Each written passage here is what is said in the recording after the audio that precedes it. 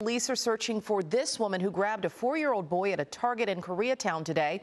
Officers say the woman took the boy outside and then put him down when confronted by one of his parents. Then she ran away. That woman was last seen wearing a brown jacket, black shirt, jeans, and black and white shoes. Anybody with information is asked to call LAPD immediately.